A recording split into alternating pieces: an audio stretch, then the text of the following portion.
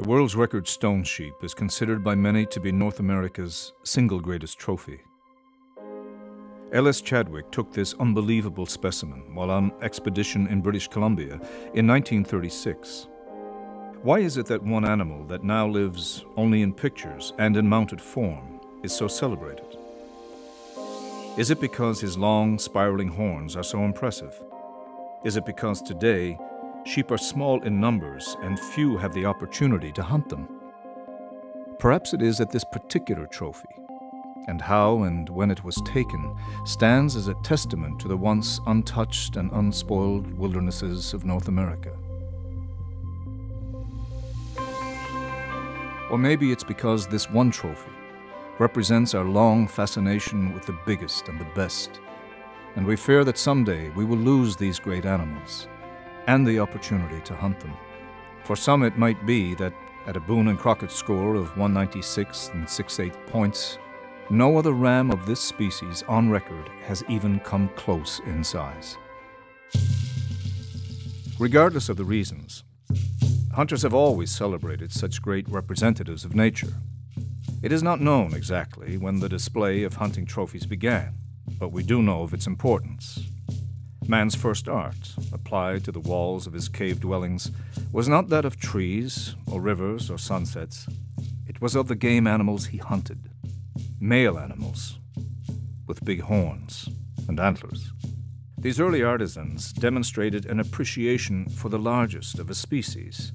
In early European cultures, castles were adorned with trophies that represented a mastery over the land and the quality of the landowner's holdings, which included wildlife. Such displays of mounted antlers and pelts at one time served as a constant reminder of man's connection with nature and his dominion over our wild creatures, a dominion that would eventually be transformed into a conservation ethic.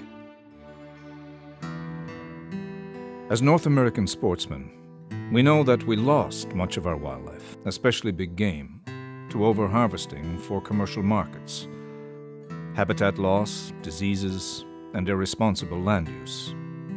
The grave condition our large mammal species were in at the turn of the 20th century had many responsible sportsmen wondering if these great animals would be lost forever.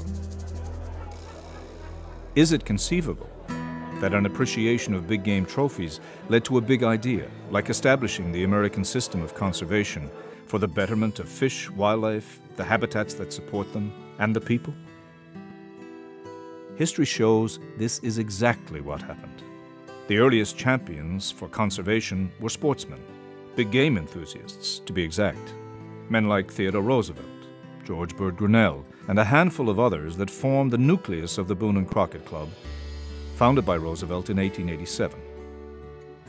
The club and its members worked diligently to establish and gain public support for the concept of conservation, enact laws and legislation, set aside land as sanctuaries for recovering wildlife populations, and raise funds to support the science of wildlife management.